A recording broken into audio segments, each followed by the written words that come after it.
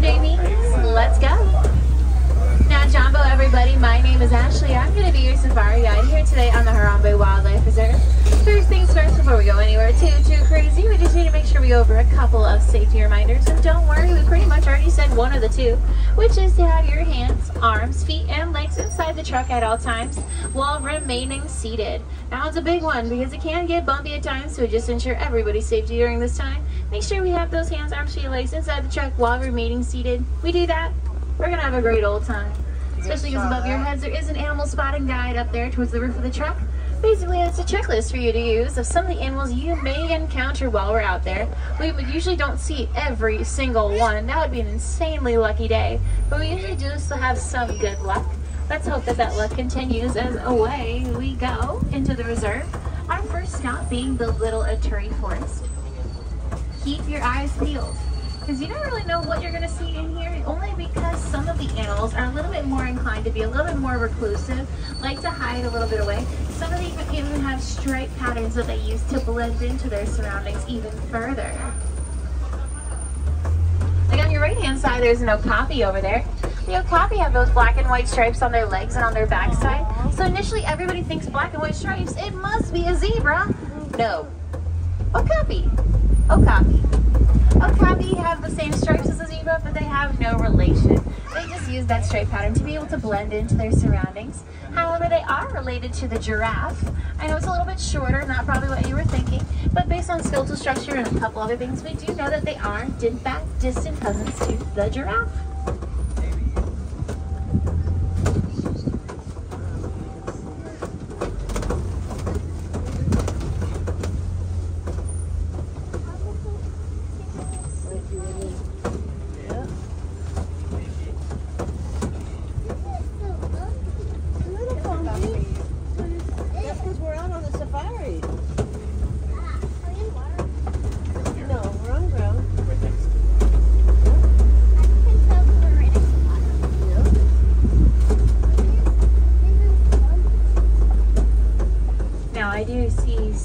Right up ahead. Looks like it's an antelope. Now, up ahead on your left-hand side, there's actually a bongo, this reddish-brownish antelope here, with these beautiful spiraling horns up into the air. There's also a greater kudu or two hanging out with them, which is this large, grayish-brownish antelope that doesn't have any horns. The greater kudu only have horns if they are males, so that one is definitely a female there.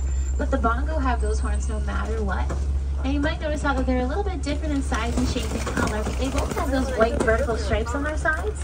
They use those stripes to blend into their surroundings just the same as the okapi. If they have a feeling that if they're being scared or being threatened in any way, they'll just jump down into the bushes and they can't see you if you don't move. And so the white stripes might poke out a little bit more vibrantly, but another animal might just assume those white stripes are just sunbeams or sun rays radiating down through the trees. Now, if we park our way through these trees, we're going to be heading down to the Soppy River, home of at least a pink-backed pelican or two. But keep an eye out if you see anybody else swimming around out there. During mating season, the males will actually show off their pink backs from underneath those white feathers and be like, "Hey girl, you like pink, right?" Right. They usually are mating pairs, and they can sometimes do for a couple dozen to a couple hundred pairs. Now on the left-hand side, I'm seeing some ripples in that water. Looks like those ripples belong to some Nile hippos up ahead. Ooh, looks like they might be snacking. Oh, look above the water. Nile hippos are very much a river dweller. They hang out at the bottoms of rivers, and they only really need to take a breath every 5 to 8 minutes. So a lot of their day-to-day is just spent at the bottom of those rivers, walking and running. Because they don't really swim very much because they are very heavy creatures, so instead they will just walk and run and push themselves off the bottom of the river floor so they can float up to the surface to take those breaths before sinking back down. Hungry, hungry hippos.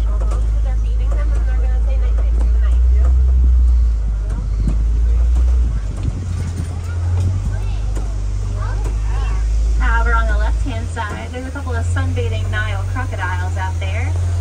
Nile crocs, they're not the world's largest crocodile. crocodile, but they are still insanely large in my opinion, because they can average anywhere from 16 to 18 feet long and weigh anywhere about 300 to 500 pounds each. Remember to keep your hands inside the trap. That was one of our first safety reminders.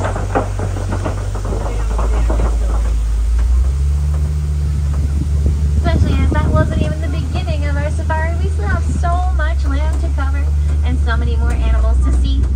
Around this corner is going to take us to a place known as the savannah. The savannah by nature is known as being a wide open grassland, so it's going to be a lot easier to see, but with more land comes more opportunities to see these beautiful animals walking and grazing around. Even the tallest, the smallest, and migratory animals usually do frequent this area, so usually we have a lot of good luck out here, especially using that animal spotting guide just as a backup, just in case. If there are any wilderness explorers out there, you might need to see some of these animals throughout your day to complete your badges. Oh, we're going to see, look, you're seeing all sorts of... That's a cool tree, isn't it? Cool fake tree, right? Yeah, fake tree. There's no green on it. Even from up here at this advantage, we can actually see a couple different species of animals migrating and grazing around. Let's hope they don't go anywhere too quickly, so that way we may catch up with them as well.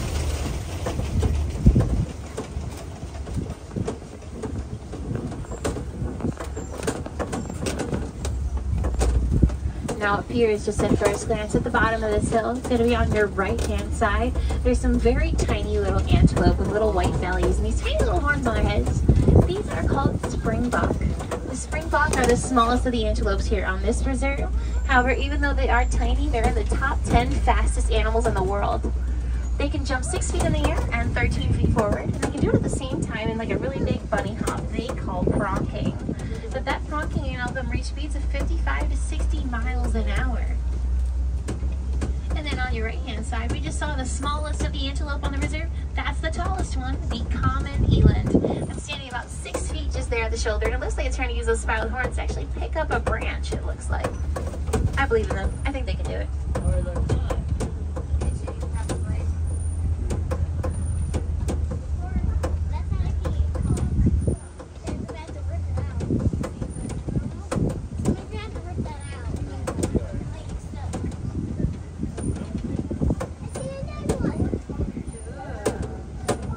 On your left-hand side, there's a couple of African painted dogs out there. Oh, yes, they are dogs. I know they're small, they're cute, they're fluffy, and like the video says, can I pet that dog? Can I pet that dog? And just like the video says, no, you cannot. They are adorable little creatures, but they are some of the most successful hunters in all of Africa. You don't want to. They chase their prey down as a pack, as a team, and they chase them down until they just can't keep running. And then it's dinner time for the dogs. And that's just the circle of life.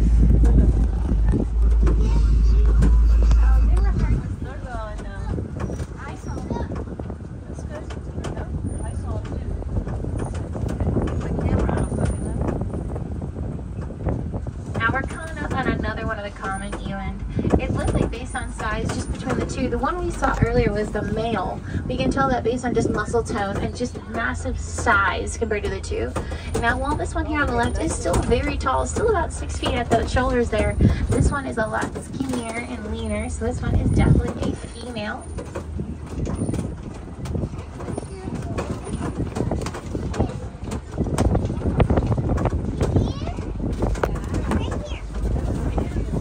On the left-hand side, there's a couple different animals out there. I think the one the most recognizable is going to be those wildebeest out there.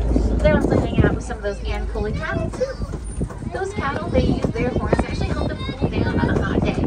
Because even though those horns are very big, you think they must be very heavy, but actually not. They actually are completely hollow with a honeycomb structure like a beehive, but actually it makes them completely lightweight. They weigh almost nothing, but it also helps them cool themselves down when it is very sunny out. And then there's these wildebeest that are going to be on all sides of us. Wildebeest, they're kind of like the locals of the savannah. Of all animals on land, humans do have the largest population, but a close second does go to the wildebeest. They even tracked just one herd of wildebeest that had over 1.5 million of them traveling together in just one herd.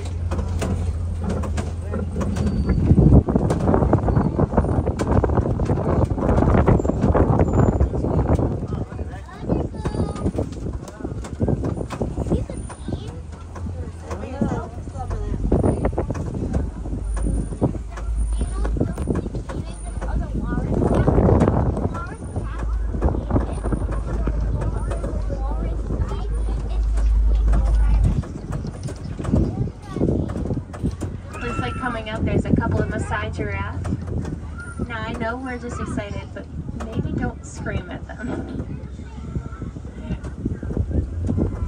I know we're all excited, especially when we see animals like a giraffe, things that we've seen on TV and in books for forever. But seeing one up close is very much a very rare sight, especially one this close to us right here on the left-hand side. Now, it's hard to miss them. They've never known a short day in their life. They start off about 6 feet tall just when they're first born, and then they grow to be about 16 to 20 feet tall when they're fully grown. Sometimes those tree branches are a little too tall for them though. As you can see, they've picked the ends of them pretty clean. But they use that world's longest tongue right there to grab onto the rest of it and try to bring it down closer to their mouths, make snacking easier. Looks like there's a couple more of those giraffes hanging out right here too.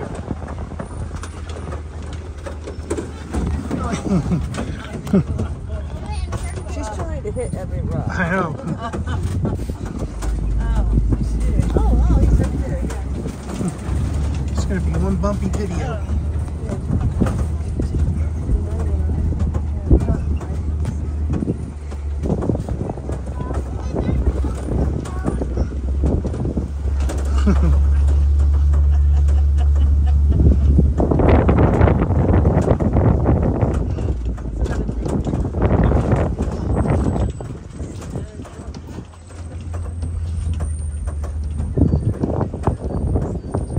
To your left-hand side, there's an African elephant out there.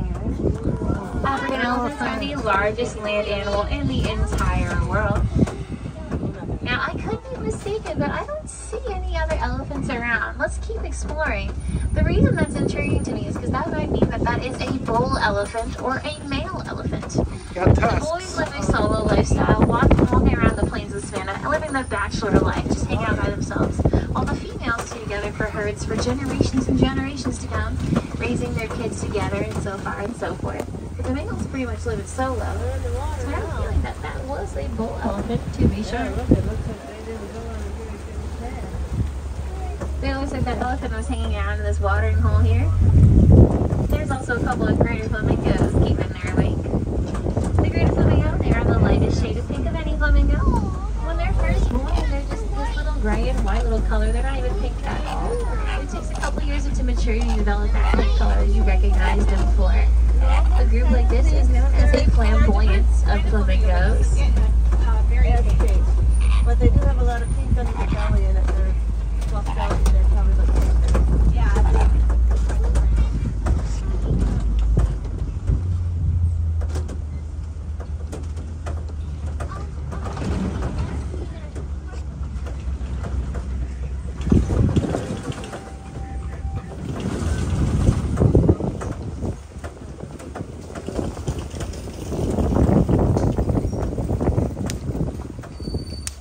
Oh, those electrified? It sounded like they're electrified. Yeah, it is. It is. Probably. Now this is where that game of peekaboo comes back. Because even though the vegetation is picking up a little bit, anything could be lurking just right here in these tree lines. So it makes it a very fun game to play.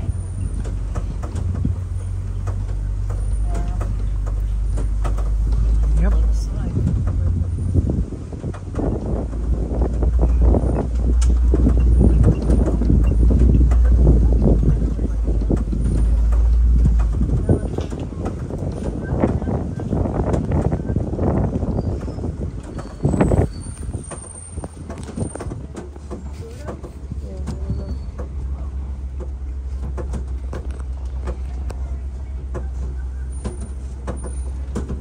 Now my attention naturally starts drifting to the left-hand side on these hills here, because usually there is some larger animal movement over there, especially on the tops of those tree lines, where they like to try and camouflage a little bit, or probably just try to get out of the sun as much as they can. Yep. If there's anything lurking in those trees. On the left, there's definitely the cheetah right elusive there. human over there. You know, largest population of any land animal, the human.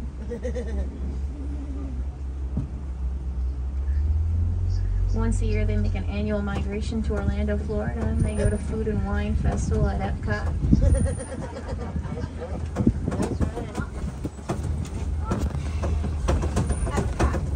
Where we were at. We were there.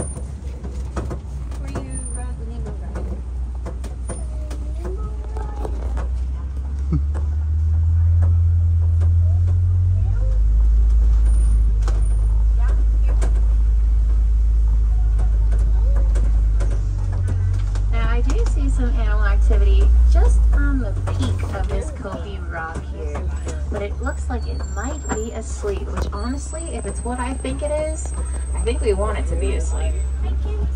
Because I think on the left-hand side, I think that is an African lion sleeping just on the edge of it. You can see the tufts of the yellow plumes of his mane and his little feet, little toes, little toes. But that is in fact an African lion up there. Now they are nocturnal creatures. They do sleep all day, sometimes even more or less than 18 hours a day. And that's a cat nap I wish I could take. When they are fully awake in the very early hours of the morning, when it's still completely dark out, they're going to wake up completely and do most of their activity before the male that's pretty much just staying home and protecting the house and his pride of lions, his family, especially if there's any cubs lurking around. While she, the lioness, and the other females, they're going to go out and do all the hunting and bring home food together so they can eat together as a family and go right back to bed and do it all again the next day. Oh, big yawn. Hey, Belly. He's like, what's he doing in my yard? I love who you saw. He looked at us too. I was like, ooh. Oh, look what's laying next to him. I know, I see it.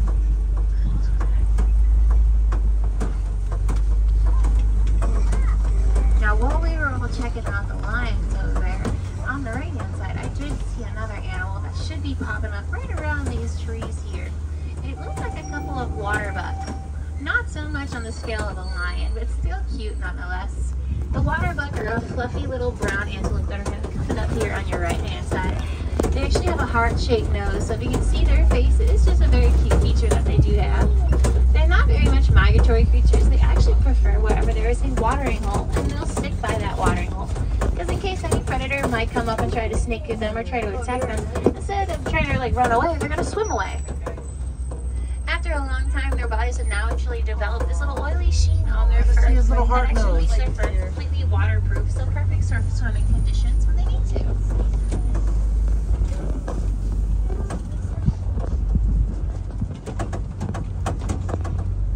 Now we are going to be heading on our way off the reserve a little bit, back towards the Harambe village, but we still have one more stop, which is going to be the Magadi Glen. The Glen is home to our warden's post and a conservation story all on its own. So let's go just take a swing around there before we have to head on back.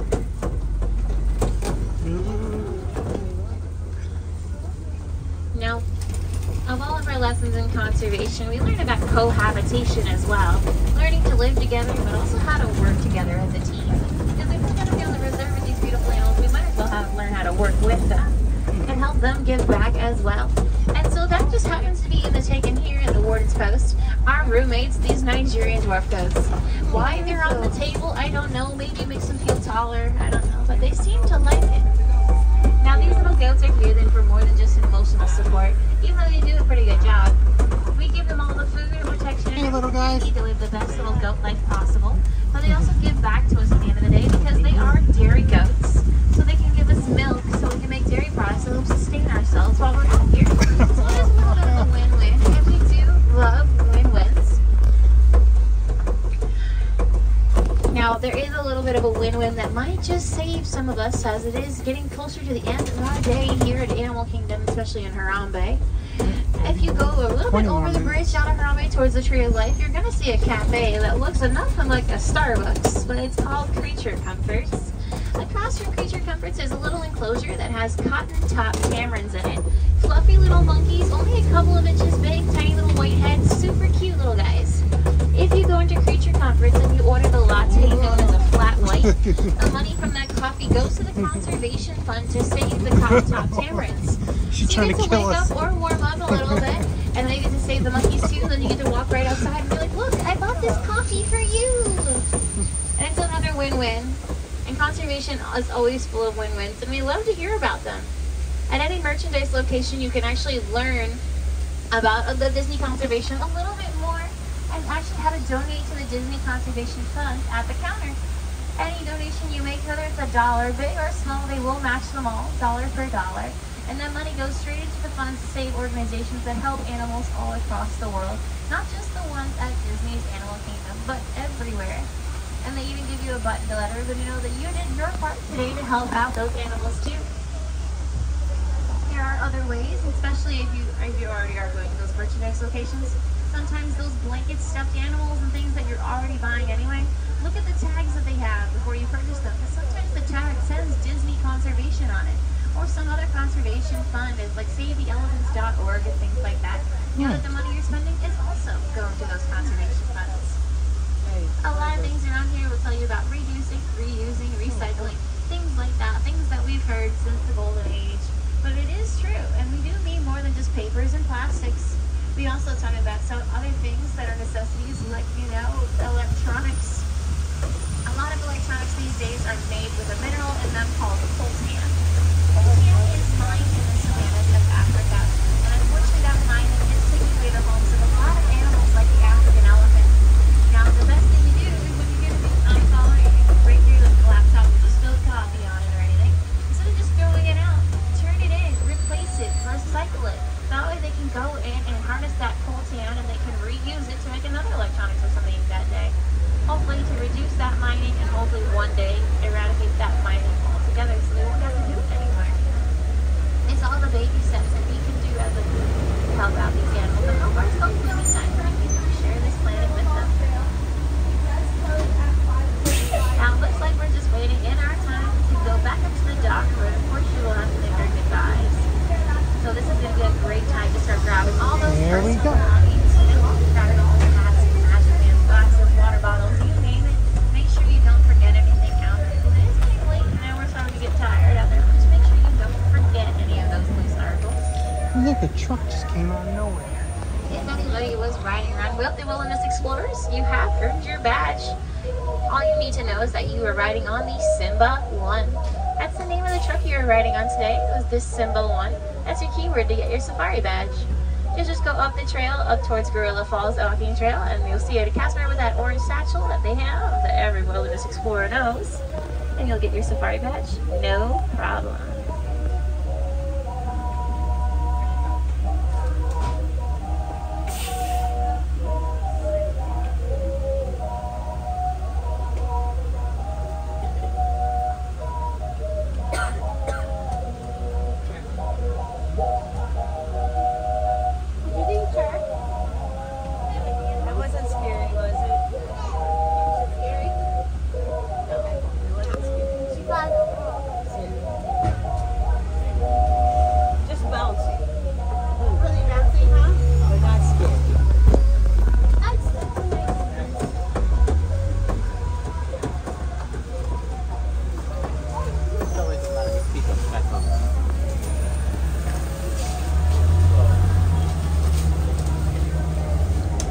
Cut us off.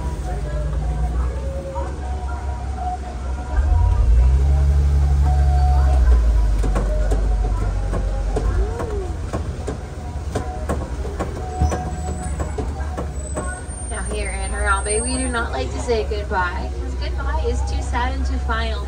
And while it might be the end of your adventure today, we hope that you guys will come back, because no two safaris are ever the same, and we hope that you guys come back and visit us the next time you make your way back to Harambe.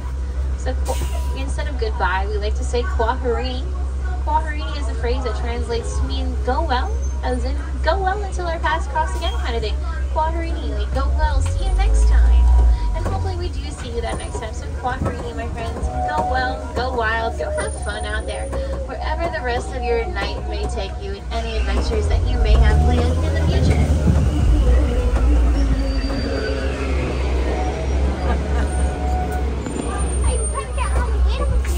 The doors on your right will reopen in a moment, so watch your hands, arms, feet, and legs inside the truck until they do so.